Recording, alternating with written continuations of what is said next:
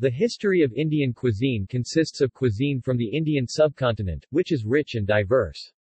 As a land that has experienced extensive immigration and intermingling through many millennia, the Indian subcontinent has benefited from numerous food influences. The diverse climate in the region, ranging from deep tropical to alpine, has also helped considerably broaden the set of ingredients readily available to the many schools of cookery in India. In many cases, food has become a marker of religious and social identity, with varying taboos and preferences. For instance, a segment of the Jain population consume no roots or subterranean vegetable, see Jain vegetarianism, which has also driven these groups to innovate extensively with the food sources that are deemed acceptable. One strong influence over Indian foods is the longstanding vegetarianism within sections of India's Hindu and Jain communities. At 31%, slightly less than a third of Indians are vegetarians. Timeline.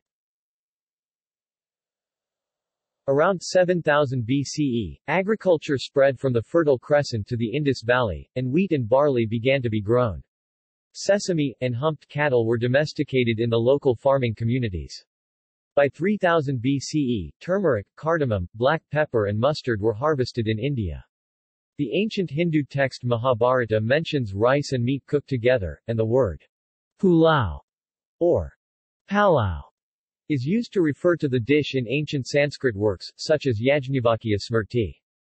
Vegetarianism was facilitated by the advent of Buddhism and a cooperative climate where a variety of fruits, vegetables, and grains could easily be grown throughout the year. A food classification system that categorized any item as sattvic, rajasic or tamasic developed in Ayurveda. Later, arrivals from Arabia, Central Asia, and others had a deep and fundamental effect on Indian cooking. Islamic rule introduced rich gravies, biryani and non-vegetarian fare such as kebabs, resulting in Mughlai cuisine, Mughal in origin, as well as such fruits as apricots, melons, peaches, and plums. The Mughals were great patrons of cooking. Lavish dishes were prepared during the reigns of Jahangir and Shah Jahan.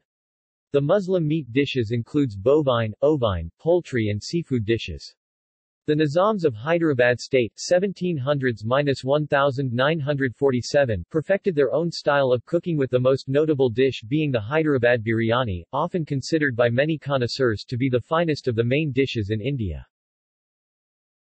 The Portuguese and British during their rule introduced cooking techniques such as baking, and foods from the New World. The New World vegetables popular in cuisine from the Indian subcontinent include tomato, potato, sweet potatoes, peanuts, squash, and chili.